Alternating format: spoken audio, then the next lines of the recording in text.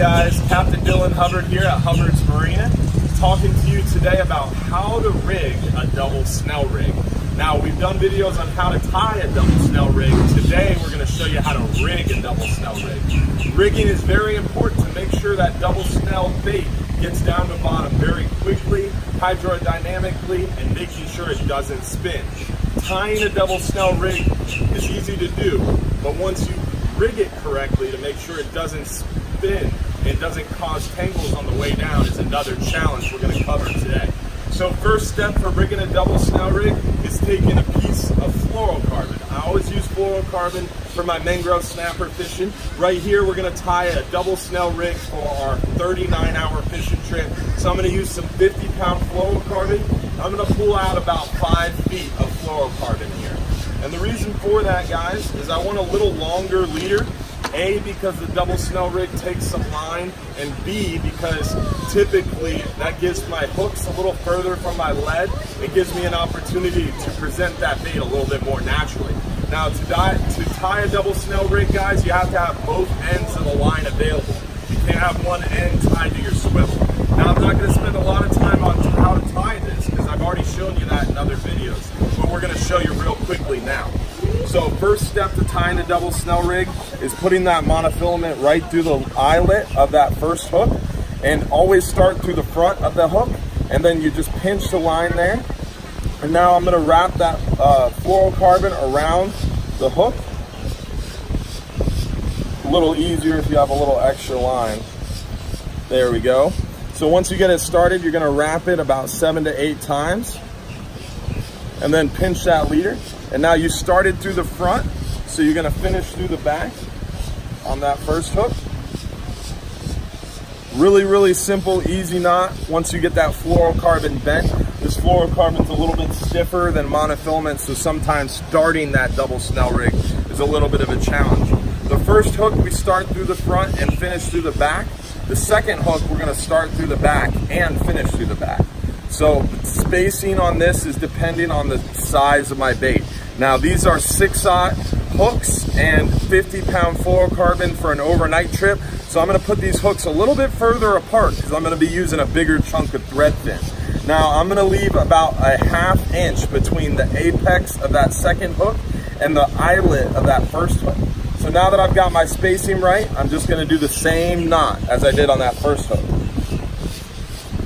There we go, got it started, and just about 7 to 8 turns on the shank of that hook, pinch it, and again on that second hook, we started through the back and we're gonna finish through the back.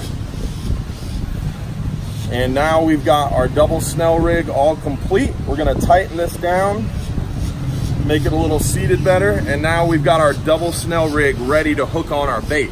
To hook your bait, you gotta prepare your bait.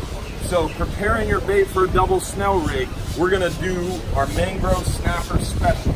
This is called a thread fin or sardine plug, depending on what bait you use. Right now we've got a nice thread fin here, so we're gonna plug them up. First step, trim that tail off. So trim the tail, and then we're gonna trim the head, and then we're gonna trim our belly cavity.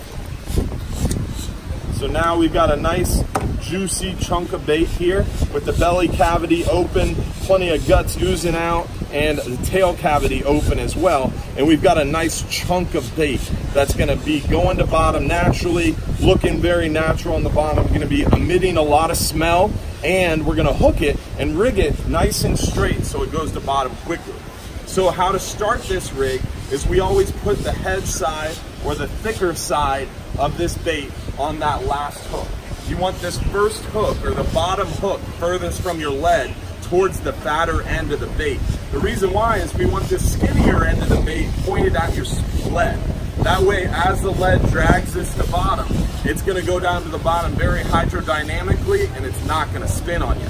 So the first step here to rigging this bait is you're going to put the tip or barb of that hook perpendicular to that silver and blue line, which denotes the spine or backbone of this bait. And I'm going to go underneath that backbone, and I'm going to pull that hook out towards the other side. Once I've got it out on the other side of the bait, I'm simply just going to spin that hook shank to where it's parallel with the silver and blue line.